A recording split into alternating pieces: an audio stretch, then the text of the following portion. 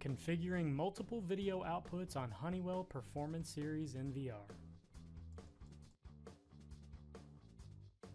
Performance Series recorders that offer 16, 32, or 64 channels also offer multiple video outputs to display video feeds across multiple monitors. In this video, we will discuss how to enable different video streams and customize what feeds are on what monitors. To start, right-click anywhere on the live view screen and select Main Menu.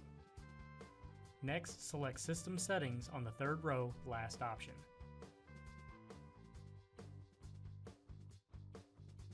Look for the Display submenu and select it. Then select the Tour tab at the top of the menu screen.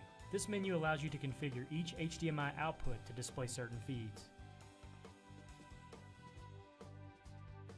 The Window Split drop-down shows options for viewing one camera and up to 16 at a time per video monitor.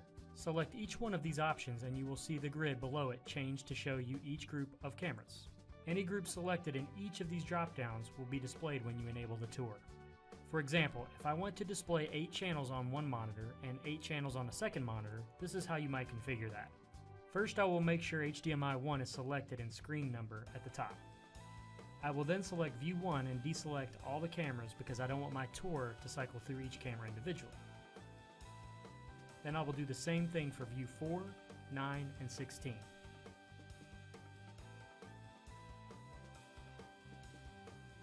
Once I select View 8, I am presented with two groups, channels 1 through 8 and channels 5 through 16. For this example, I want to make HDMI 1 only display channels 1 through 8, then I will do the same thing for 9 through 16 with HDMI 2. So I will deselect group 2 here. Now I will enable the tour and press Apply at the bottom of my screen. If you're following along, you should see your view in the background switch to an 8-view salvo. Now I need to go back and tell monitor 2 to do the same thing for the second set of cameras. Deselect all salvos except for my view 8, group 2 this time, and press Enable Tour and Apply.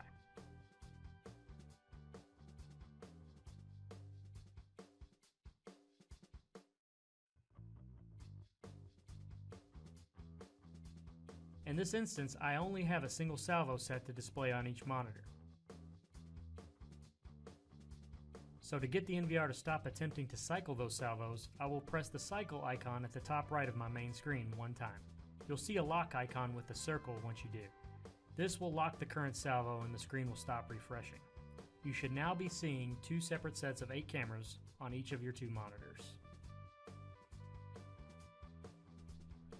For more great tips and interactive training, visit HoneywellDiscoverTraining.com. And thank you for choosing Honeywell.